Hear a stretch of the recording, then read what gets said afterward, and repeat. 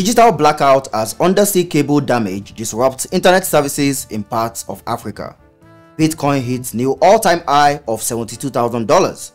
Cognition releases the first AI programmer. Flutterwave discontinues barter, and Airbnb bans indoor security cameras. All this and many more on today's episode. You can call me FK. It's another exciting week of tech, and this is tech news from Africa and beyond.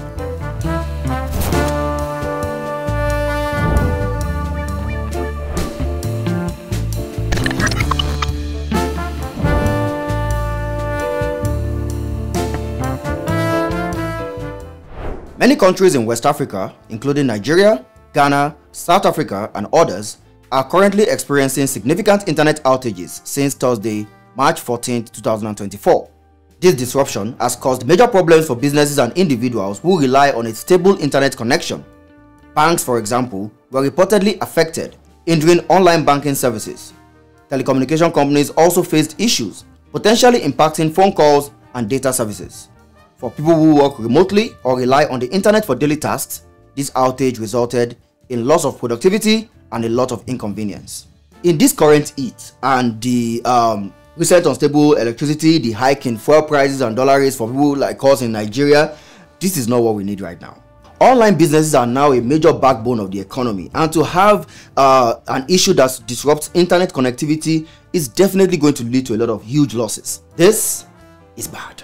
The culprit behind the internet disruptions appears to be damage sustained by undersea cables. These critical cables run along the seabed and function as the arteries for internet data transmission across vast distances. Reports indicate that damage occurred near Abidjan, Cote d'Ivoire, affecting several major undersea cables, including the West Africa Cable System, Main 1, and Africa Coast to Europe, ACE. You see, immediately I heard that this was the reason, I knew that this was not going to be over quick. This is not some wireless signal disruption. This is an actual physical cable living under the water that suddenly broke. So it is going to take a bunch of expert engineers and divers, sometimes that's the same person, to go under the sea and physically fix them. You see, I have once worked as an intern at a telco. I think it was Zain that time before they became Airtel. I once worked as an intern there, and sometimes we have to go and climb these masts when there is internet issues, and sometimes we can be there for like a day. This one is 10 times worse. Telecommunication companies and cable consortiums are working on repairs to restore the internet connectivity. Companies like MTN Nigeria and Main 1 are collaborating to find alternative routes for data transmission while repairs are underway. Unfortunately, a full restoration of services across the region may take several weeks, with estimates ranging up to 5 weeks according to Main 1. In the meantime, users can expect continued internet disruptions, potentially experiencing slower speeds or limited connectivity. I can't help but wonder what led to this in the first place. Some people are even rumoring that it might be some sort of rebel attack. But please, God, please, let it not be up to 5 weeks. And I'm very sure that Starlink users are going to be grinning right now because they cannot relate to all this mess. In fact, for me, I didn't know that anything was going on until I left my home because, I use Starlink at home. In the midst of the currently blazing crypto market, Bitcoin continues its relentless climb, smashing through another record high at over $72,700 on Monday, 11th of March.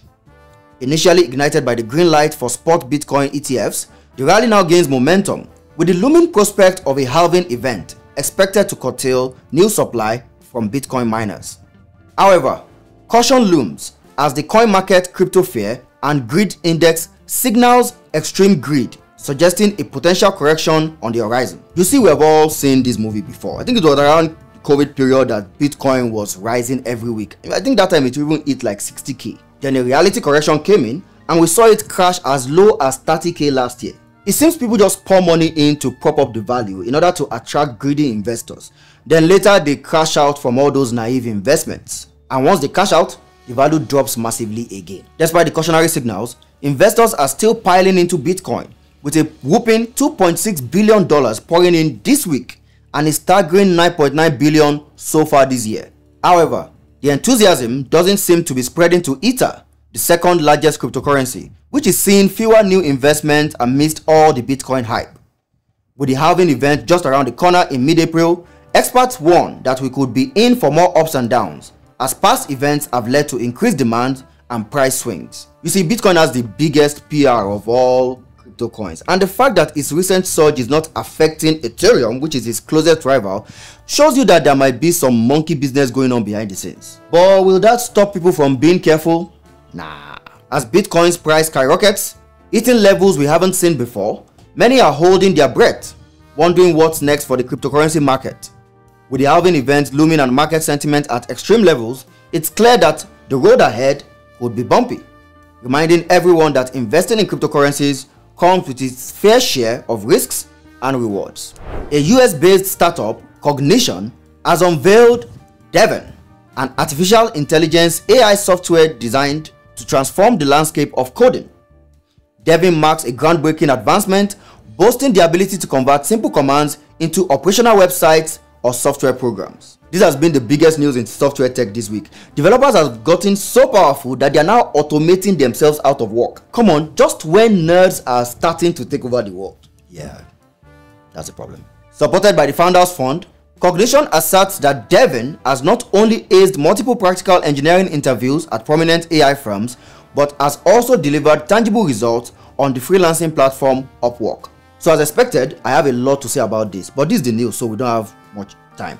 But in the next few days, watch out for my full review on this. Trust me, it's going to be sweet. Cognition touts Devin as the pinnacle of innovation in the coding realm, with the AI achieving top-tier performance on the SWE Bench coding benchmark.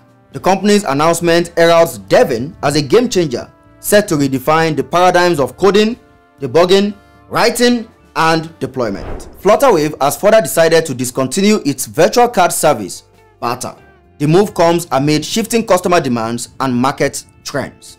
You know, I never really used Barter, but my brother did, and boy was he so disappointed when he heard this news. Apparently, it must have been a very useful feature. However, he did mention that the service hasn't been really available for a while now, especially since the whole Naira-dollar fiasco. Despite Barter's meager contribution of only 1% to Flutterwave's $2 billion transaction volume, the fintech company is redirecting its focus towards enterprise solutions and remittances, eyeing dominance in Africa's $54 billion remittance market through intensified efforts in these strategic sectors. Okay, contributing 1% might be a good enough reason to ditch the feature, especially when the profits don't really justify the operating costs. This strategic pivot follows a year-long hiatus aimed at refining Flutterwave's offerings.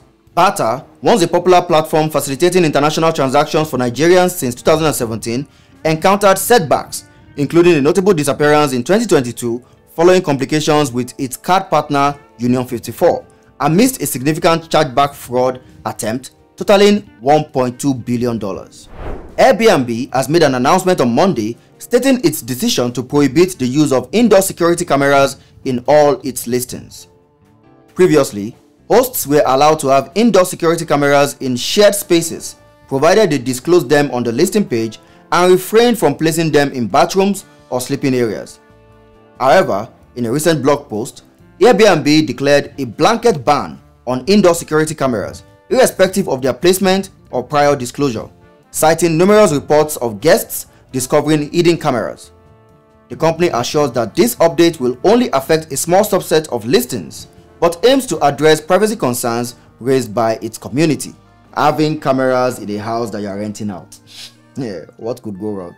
While it can be argued that having these cameras can help with investigations when crime or damage happens, there is a larger probability of this being used or abused by the people renting out the apartments. Furthermore, Airbnb is implementing new regulations regarding outdoor security cameras and noise decibel monitors.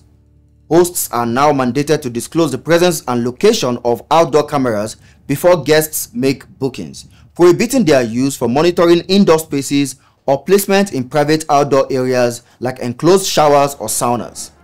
Additionally, hosts must disclose the use of noise decibel monitors in common areas to detect unauthorized parties, as Airbnb banned parties across all listings in 2020. Am I the only one that has never booked an Airbnb before? Like, I've stayed in two of them through companies I've worked for in the past, but the idea of renting someone's home hasn't always appealed to me.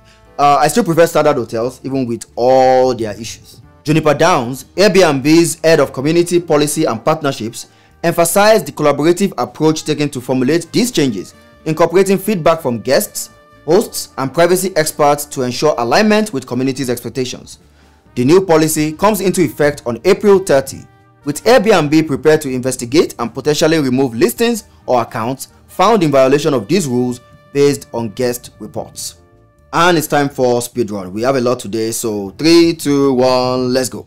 Telkom Kenya loses 800,000 subscribers following a dispute with tower partner.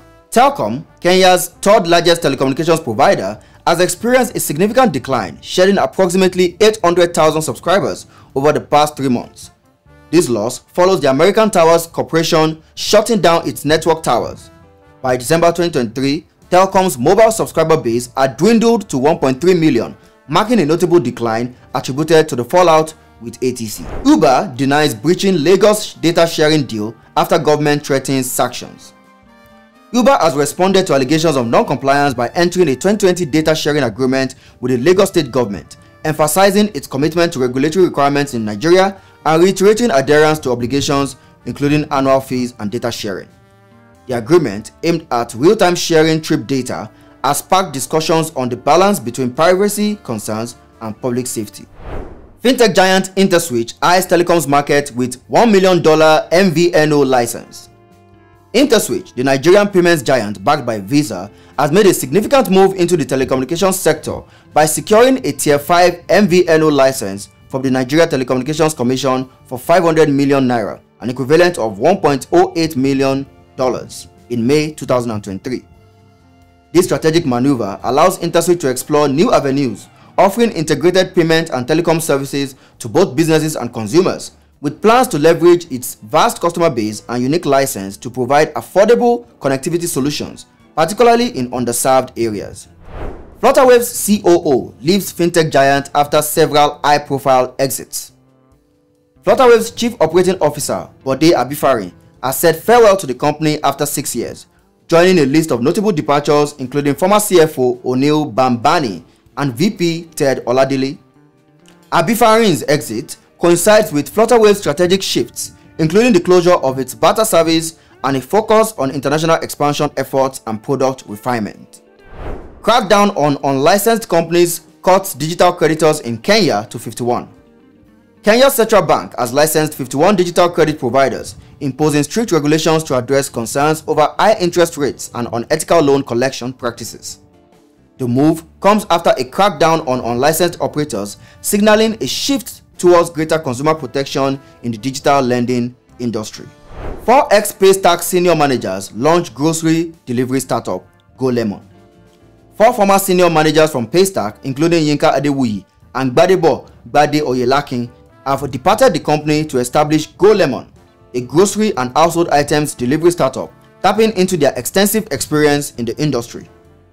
GoLemon enters the market competing against established players like Glovo and Chowdeck, aiming to differentiate itself by managing its inventory directly sourced from farmers and FMCGs to optimize costs and cater to large orders.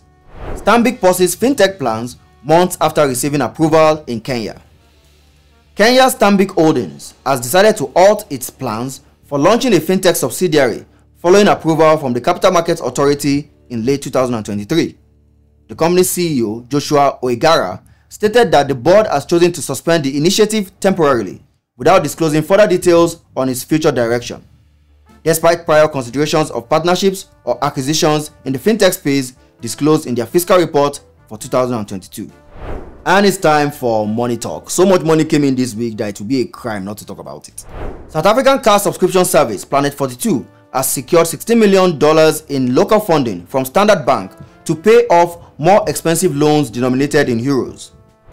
Bima Lab Africa has secured $600,000 to expand insurtech support in 5 new African countries, focusing on underserved communities and climate risks. Simera Sense, a South African small satellite camera company, has secured 13.5 million euros, an equivalent of $14.75 million, to expand production facilities in Europe and develop onboard data processing solutions. Egyptian ad tech platform The Kilo has secured $3.2 million to revolutionize out-of-home advertising with a new online platform for brands to connect with customers. Moroccan super app Aura Technologies has secured $1.5 million to launch a social fintech feature with a built-in digital wallet for instant money transfers. And finally, Egyptian health tech startup 30med has secured an undisclosed pre-seed funding from an anonymous angel investor.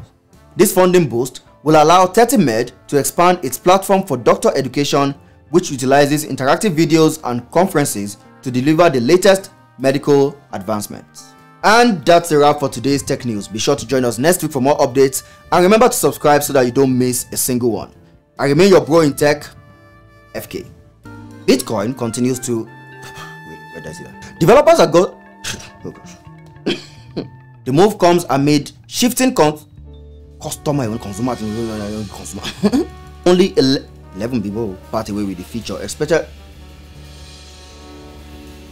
Why do you talk normal then when you want to talk to